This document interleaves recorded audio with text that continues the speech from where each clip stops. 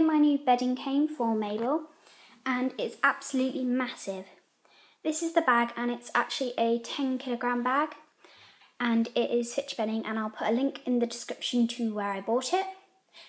I believe it cost around £15 with free delivery, which I thought was really good because I think this will last quite a while. So I've just opened up the top of the bag, and Oski is with me, and this is how big the bag is.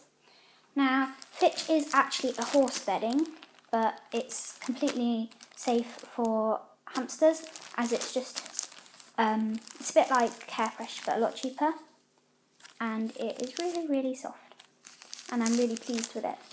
It did cost £14, oh bless you Oski, it did cost £14.60, which is an okay price, and I'm sorry if you can now hear my mum hoovering. So yeah, so I've just cut a slit in the bag to see what it's like, and it is absolutely really soft, and I know Mabel's going to love it. And plus, if you can't really afford to keep buying Carefresh every month, this is a perfect alternative, as it is just basically recycled paper. So yeah, I'm really, really pleased with this bedding, and hopefully in my next cage tour I'll be using this as the substrate. It seems really nice, and I've heard loads of good reviews about it, and hopefully it will last quite a while as well. So thanks for watching this video, and I will be making a video shortly because soon I will be getting Mabel's new cage. So thanks for watching, bye!